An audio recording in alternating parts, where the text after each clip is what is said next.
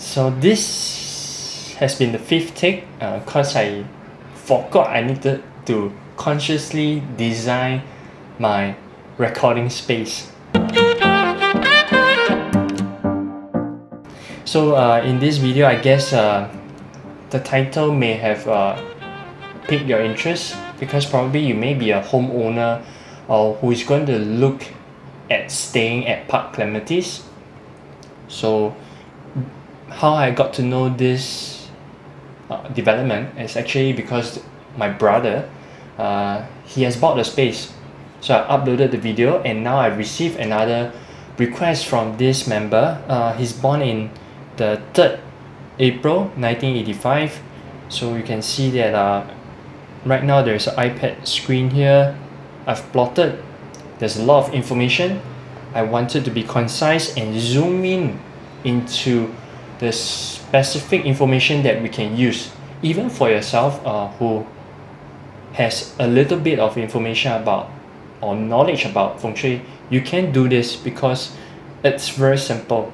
What we need to do is, or perhaps what I did was to know the entire development layout.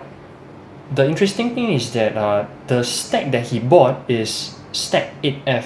So let me just do some markings. It's down here, which wasn't available in the normal brochure or in the sales brochure of this particular development. And this development is facing the north, right? With this piece of information, we roughly know how we can design our living spaces consciously. In fact, he's looking at Unit 59 in particular. The first time I looked at this whole unit, I wasn't kind of in favor of it. Why? Because you will see that there is one little small missing sector at the top left. Definitely when I look for a home, I would want to avoid that kind of gap, because it means two things to me. One, affinity with the home. Two, the amount of usable area space, because feng shui, apart from water activation, is the conscious usage of the spaces. So let me just head straight onto what I meant. What you can see is that this particular picture right now is the floor plan of Unit 59, stack 8F. What we can see is that this part, let me just draw it out, this part, right? It is a missing gap. This member was asking more about career prospects. When it comes to career prospects, I guess it always boils down to two things. One, opportunities from other people, or whether am I able to seek the opportunities, which is also given by other people.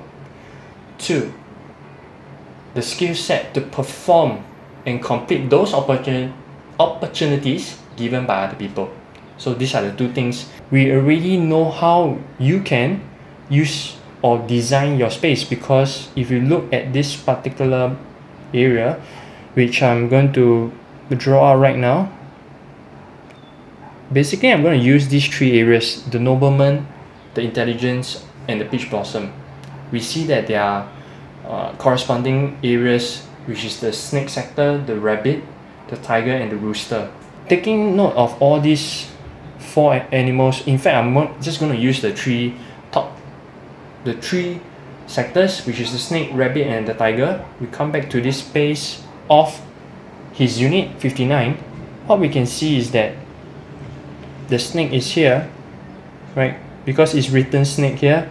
Okay, so I'm gonna draw it out in yellow so that you can see the rabbit, the tiger. So these three sectors are areas he can use to help him achieve his goal. So what I meant that I'd like to avoid missing spaces is in this scenario where if his nobleman lies in either the pig or the rat, which I'll show you right now, the pig or the rat, you see that the area is so small, or in fact it's almost like negligible to use. So that's why I don't really want to, you know, buy such a space, or perhaps I would like to avoid. So one thing that you might want to take note right now, which I'll go very slow here, is if you're looking for a unit, right, or home to stay, look for something that is of a full square, or perhaps a rectangle is fine. But if you could, I will avoid this kind of spaces that has a missing gap. In fact, he wanted to use this unit either to invest for himself or for self-stay. What I suggested to him is that best it is possible, rent it out to someone else. With more information on his background work, he can focus on the opportunities that's given by other people. So what I'll do is that I'll consciously ask him to put his table here, and he do his work here, where I drew in blue. So this is basically how we can, you know, design our living spaces consciously. Thank you for watching the video all the way until this point. I really appreciate your time. If you are a homeowner who's going to stay at Parc Clematis, you can always reach out to me via the instructions found in the video comments below. If you have a friend who's going to stay at Parc Clematis, forward the link to your friend. If you're looking at some other spaces, you can always reach out to me by also following the instructions found in the video description below.